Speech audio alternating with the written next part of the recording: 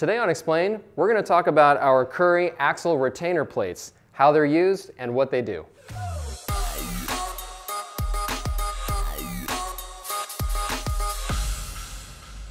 Hey guys, I'm John Henson for Currie Enterprises, and today I wanted to talk about our axle retainer plates.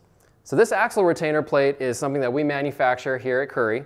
It's cut out of quarter steel, has a slotted bottom on it. And the reason for that is so that on a Currie axle shaft where the bearing is already pressed on and in place, you can slip this over and install it and you're ready to go. Now what these retainer plates do is they retain the axle to the housing. So you can slip it over the axle shaft, press it up against the axle bearing and seal, and then using the T-bolts for the housing, you're going to basically install this into the housing and tighten everything down. The beautiful thing about the slipped or the slide-in style is going to allow you to replace this down the road if you decide you want to upgrade to a different brake kit, or if you're going to be using a different brake kit, then you can remove this easily without wasting a bearing.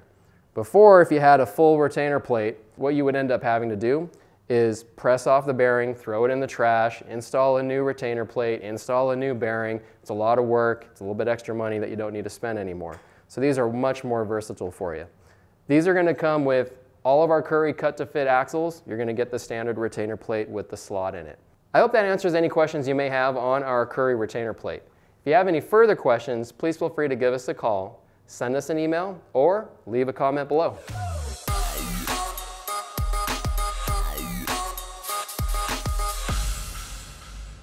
If you like this video, subscribe here.